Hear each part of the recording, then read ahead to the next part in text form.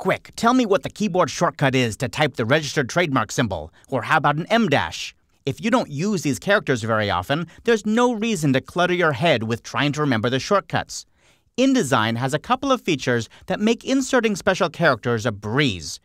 I'm going to select this text frame on my page and zoom in to 400% by pressing Command-4 on the Mac or Control-4 on Windows. Now I'll double-click after the word gallery here to switch to the Type tool and place the cursor there. I'd like to add a certain special character. And to find it, I'm going to go to the Type menu. And I'm going to look almost all the way down near the bottom at this menu called Insert Special Character. Inside this Symbols submenu, we'll find many of the characters that people often need, such as bullets, copyrights, ellipsis, the paragraph symbol, that's the little pilcrow symbol that is kind of mysterious, and then finally, here's the one we're looking for, the registered trademark symbol. As soon as I click that, InDesign types the character for me. There are lots of other special characters hiding in there too. So for example, let's say I don't know how to type this N-dash. You want to use an N-dash instead of a normal dash or a hyphen when you're talking about a range of numbers or dates. So let's say I delete that. I just press the delete key. How would I get a new one? No problem. Go back to the Type menu, go back to Insert Special Characters, and then instead of a symbol, I'm going to choose hyphens and dashes. There it is. There's the N-dash. Click it, and it places it. Now perhaps I don't like the amount of space there is between that 6 and the N-dash. I can place my cursor between them simply by clicking there, and I can add a little bit of space with a special white space character. Down here near the bottom of the Type menu, I'm going to choose Insert White Space. And inside this submenu, you'll find all kinds of special spaces.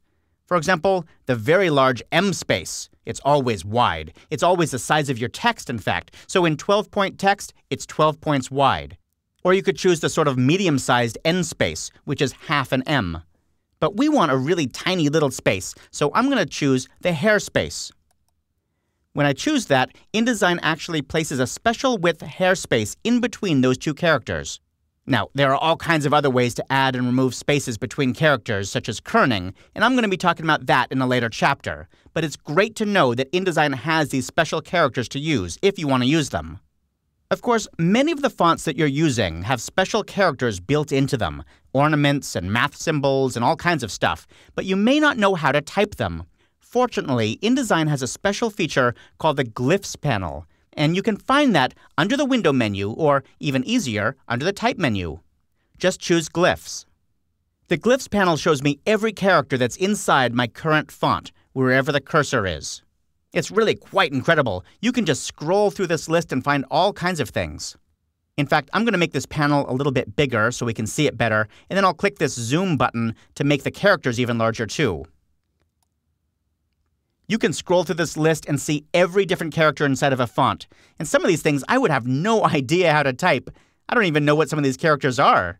Now for this document, I'd like to place a special ornament, kind of a symbol, before the P in this word Pittenger.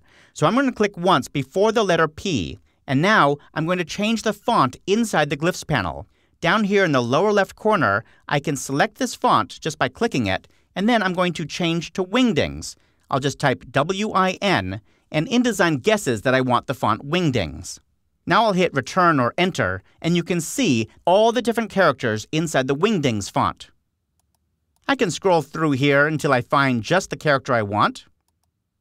This one looks nice, so I'll double-click on it, and InDesign inserts that character where the cursor is. Now notice that InDesign also placed that character up here in the Recently Used area. And that's kind of cool, because I might want to use that same character over and over again.